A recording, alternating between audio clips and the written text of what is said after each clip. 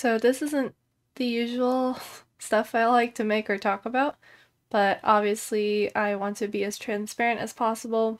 So I thought maybe this is a good opportunity to talk about my psoriasis, my psoriatic arthritis, and my choice previously to be unmedicated and where I am now 5-6 years later. So if you don't know who I am, I'm Janine. Today I feel really awful. Like I feel like I am not at home in my body. I feel in pain. So I kind of wanted to talk to y'all about my experiences with it and how I've been doing with that, and maybe if you also have this or think you have this, it might give you insight. And if you're new here, I'm Janine. I usually like to talk about mental health, my experiences, and just kind of share whatever makes me me. So if you'd like to join along, feel free to subscribe and like, it does mean a lot. Yeah, like I mentioned, I don't feel very good today, so I feel very compelled to make a video like this because if you're also thinking about what you want to do, maybe this might give you some insight or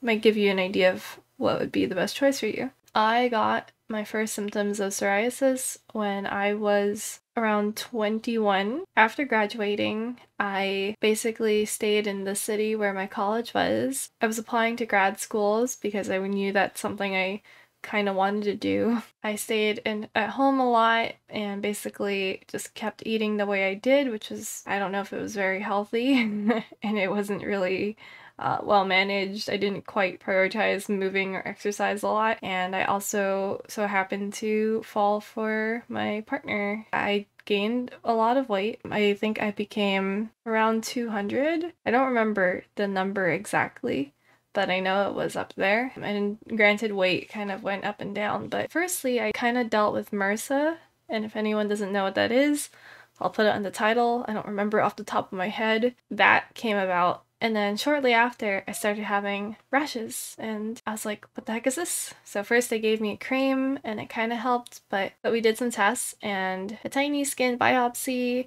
went to dermatologist, etc., and they told me I have psoriasis. And at the time, it's annoying. Like, it was annoying. Besides my skin being patchy, it would be like on my face. As you can kind of see now, I'm having a flare-up on my scalp and in various places. I tried to get on a medication like Otezla, but the insurance had problems with it because they wanted to make sure that I used the cheaper options first, and I decided that, I don't want to be reliant on a medication my whole life, or like I don't want to have to take that all the time. Even though when I did the samples, it did work for the however, like, month or two that I started to take it. I did notice a difference, like my skin looked a lot better, but because of all the complications, I was just like, okay, I'm just gonna try to heal it naturally. Because I noticed sometimes that when I went back home, because I was living in New York after I moved from my college town, when I went back home, that sometimes it would be almost gone. It's almost like it didn't exist. A part of me wonders if it's from stress reduction or if it's from more vitamin D from the sun. I'm not sure. Fast forward, there was a video I watched where someone just took vitamin D supplements and it went away. And I also tried that a little too, like a few years later, and it did help, but now it's definitely not going away on its own, and it's definitely a lot worse.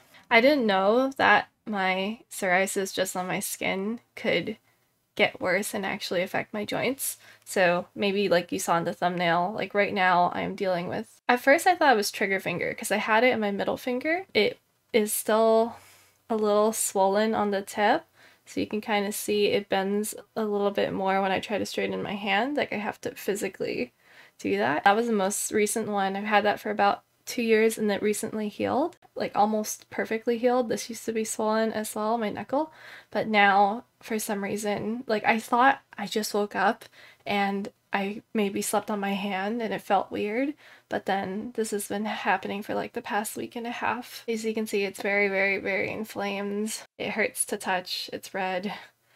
I went to urgent care and they were like, oh, just you can take Motrin or ibuprofen, and if it doesn't go away, like come back or find a rheumatologist to talk to. So that's what's going on right now. I also have trigger toe. I guess I can show it in a picture. I really don't want to. It's so not my favorite thing, and as you can see, my face, it is extremely scaly. I tend to, sometimes the skin, like, basically psoriasis is an autoimmune disease, so it's producing more skin, or like the immune system is attacking the own skin, therefore there's constant new and dead layers. So besides flaking everywhere, which I'm not really proud of, and I have to vacuum quite often, so I guess I can also show that embarrassingly before I vacuum. You can see it's very scaly. It goes all the way to my scalp and you can kind of see flakes everywhere. It feels like constant winter sometimes when I just like literally shake. You could see it go down. Even today or like the past few days, my knee swelled up or is really stiff as well and looks a little bit swollen. And or maybe like 2 years ago, I dislocated my right knee because I assumed because of weight and I started going to the gym, so maybe it was that.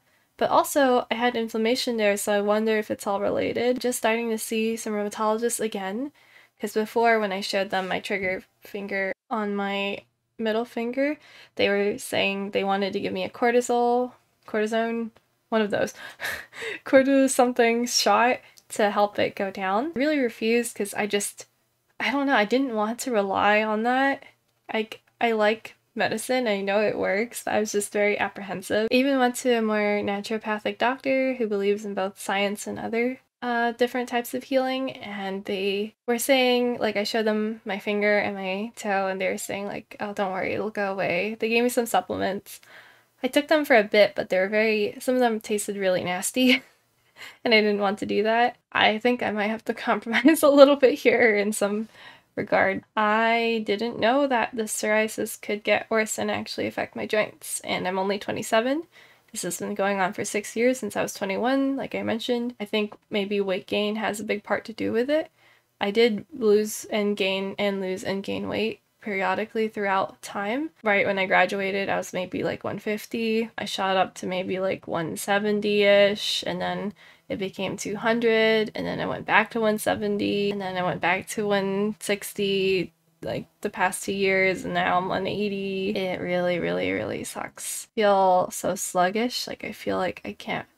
It's hard to walk right now because I don't know, like my right knee just hurts. Like I can bend it, and I'm hoping it's not a dislocation. I don't think so because I don't really go anywhere or do much. Yeah, it's surreal. I don't know if I necessarily made the best choice to not medicate. I mean, I know I made the best decision that I thought was good. And a part of me was thinking like, oh, if I lose all the weight and become a healthy weight for my height, then maybe I will heal my symptoms. And the person or the doctor at the urgent care was basically saying like, you know, sometimes it might not come down to diet. Sometimes it might just come down to like what you're dealing with and you have to respond to that. So 2 things I wanted to add is that if you choose to medicate or not, like all the power to you, you know, I don't think one is better or one is bad. I just wanted to share my experience and thoughts because I know initially, like, I just don't like the idea of having to take something every day. Like, obviously, I just want to be healthy and happy. I also just didn't want to rely on the meds, and I got scared of the side effects. But I know for me, right now, if I don't do something or take something, I am going to continue suffering, and I don't want that. So that's just a small disclaimer. And secondly, I just wanted to show a little bit of my symptoms. So you can kind of see my skin just keeps peeling. I also, unfortunately, it's gone to the sides as well. That's a bit more recent. But yeah, just wanted to give you a close look and also share that disclaimer. And then the other symptoms obviously is my hand. You can kind of see it's like, it's more red than my other one. And then I have the tip here that is also kind of going inward than the other ones. And then I have my trigger toe. It's called dactylitis, which I guess is a symptom of psoriatic arthritis. 2 weeks later. Okay, so this is gonna be super shitty video, so I'll keep it very short and sweet, but I just wanted to show where I am now. I filmed this video about 2-3 weeks ago. I've just been delaying it because of work. Anyway, unfortunately, my finger is still swollen. I'm unable to push it up at all or straighten it, and it's just been kind of like stuck in this position. So you can kind of see how it is.